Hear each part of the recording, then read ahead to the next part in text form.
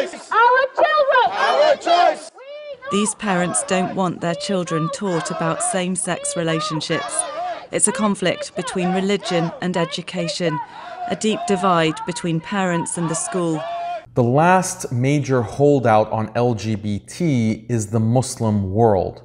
And the powers that be in the West are asking one question: how do we get Muslims to accept homosexuality and the gay and trans lifestyle? The answer to this question is clear for them because they have used a strategy to get America and Europe to accept LGBT. Two gay media strategists, Marshall Kirk and Hunter Madsen, developed a 6-point plan for what they called overhauling straight America.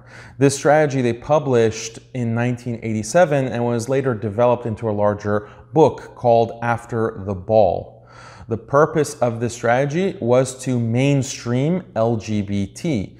And the strategy was so successful that within 20 years, they were able to turn a deeply conservative Christian country, the United States, into a country that celebrates openly every aspect of the LGBT ideology. Now we see this same exact strategy with some slight modifications being used on the Muslim world. And if we allow this strategy to play out and be executed, then it's likely that the Muslim world will adopt and celebrate LGBT even faster than it was accepted in the West. So what are the components of this 6-point plan? Point number 1, talk about gays and homosexuality as much as possible, as loudly as possible. The goal is to desensitize. You want to make homosexuality something that is seen as completely normal, something that is completely mainstream. And you want the public to not be shocked by homosexual or transgender behavior. Ideally, they want Muslims to think about sexual preference in the way that you think about flavors of ice cream or favorite sports. I like chocolate, she likes ice cream. I like cricket, he likes football. I'm heterosexual, she's homosexual. This is the kind of normality that they're aiming for. Key to desensitization is to introduce gay and trans elements through cultural venues, TV, movies, music, books. And that way you're going to accelerate the desensitization and the normalization process. Point number 2, this is critical. You have to portray gays as victims, not as aggressive challengers. There is a huge non-bullying campaign. The point of these anti-bullying campaigns is to portray gays as victims who need protection and they need support. In this way, the homosexual is transformed in the mind of a Muslim.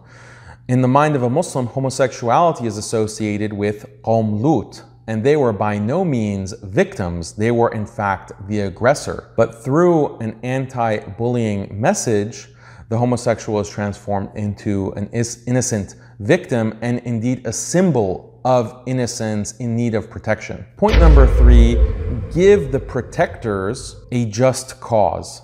So anyone who's outside of the newly identified victims, the LGBT community, takes on this protector role. They need a just cause that they can rally behind. What is this just cause? You can make it about diversity, and this is something that Muslims already value because of Islam. You can also give Muslims the just cause of protecting rights. Muslims are not going to support the homosexual act itself. So that has to be decentered. By focusing on anti-discrimination, no longer is homosexuality about men penetrating each other's rectums in a kind of sexual fetish. That's not a cause that anyone would get behind. In fact, it's a cause that Muslims would be repulsed by and would reject.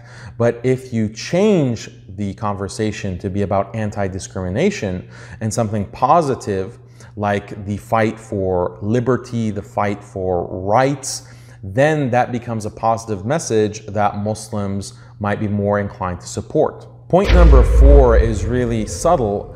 Emphasize that homosexual behavior is haram. Now, this might seem counterintuitive. If you focus on the haram aspect, it makes you seem like you're a staunch defender of Islamic values. This then gives you space to promote anti-bullying or even all-out support of LGBT rights. This is a kind of Trojan horse that fools the Muslim community into thinking that LGBT behavior is haram, but supporting LGBT rights is perfectly halal and permissible and even praiseworthy in Islam, when in reality nothing could be further from the truth. Preachers and academics in the West have been using this strategy for over 10 years, and what they've been able to achieve is getting the Muslim community in America especially to be more open to the idea that it is permissible for Muslims to support LGBT rights and to align with a LGBT political program. Now, those same preachers and their message is being exported throughout the Muslim world. This idea is slowly starting to creep into mainstream Islamic Orthodox discourse. Point number 5, make the victimizer look bad.